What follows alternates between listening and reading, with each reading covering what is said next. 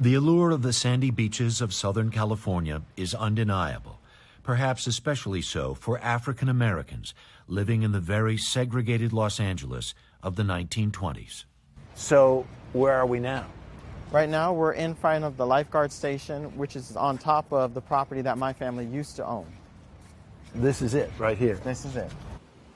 Here was lodging, a cafe, and a dance hall, a black paradise developed by Anthony Bruce's great-great-grandparents, Willa and Charles Bruce. They were doing quite well for themselves, and unfortunately, the community here, they saw it as a threat. It was a time in America when people were proud of their prejudices, and the Ku Klux Klan seemed omnipresent. They were members of the police department, they were elected officials, so they were all over the place. Dr. Allison Rose Jefferson is an historian and author. She says the California Klan used laws instead of lynchings as a means of controlling their black neighbors. The Manhattan Beach residents that instituted this eminent domain proceeding in the 20s to take the land away from the African-American families there, it was done because of pure anti-black racism and white supremacist economic sabotage. Manhattan Beach claimed it needed the land for a park, paid the Bruces and others a pittance, and while there is a park there now, the land sat vacant for more than 30 years. When you're robbed of your dignity, when you're robbed of your integrity, when you're robbed of your decent basic rights as a human being and mistreated like that, I mean, it sticks with you for a long time. The Bruces were unable to buy any other land in Manhattan Beach and eventually settled in Florida. The resort was demolished. The person that was hurt the most from this was my grandfather, Bernard Bruce, because he was actually there. He knew Charles and Willa as his grandparents. And for him, I think it was extreme. He felt the prejudice.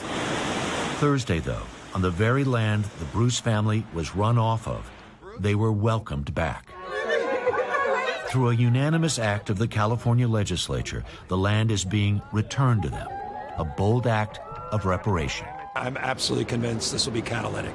Once the mind is stretched, it never goes back to its original form.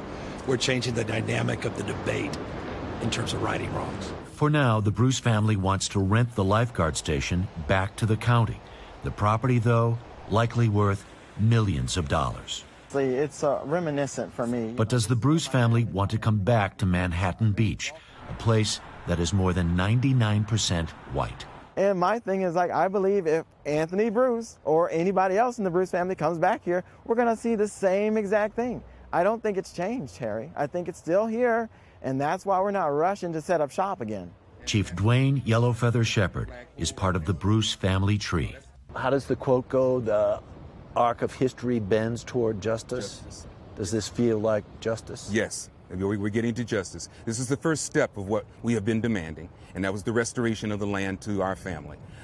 From here, we want restitution from the city of Manhattan Beach for the loss of that generational wealth, and we want punitive damages for them colluding with the Ku Klux Klan to disenfranchise our family of their human rights. It's not done yet. It's not done yet. We have just begun to fight. So interesting to be there yesterday, and there was a sense of celebration, but at the same time, a real melancholy. People from the Bruce family thinking about what could have been and what should have been. Yeah, so many Bruce families all over this country, Harry Smith. Harry, thank you. It's a fantastic story. We're going to have much more from our series, The Great Divide, coming up tonight on NBC Nightly News. Hey, thanks for watching our YouTube channel. Find your favorite recipes, celebrity interviews, uplifting stories, shop our favorite deals, and so much more with the Today app. Download it now.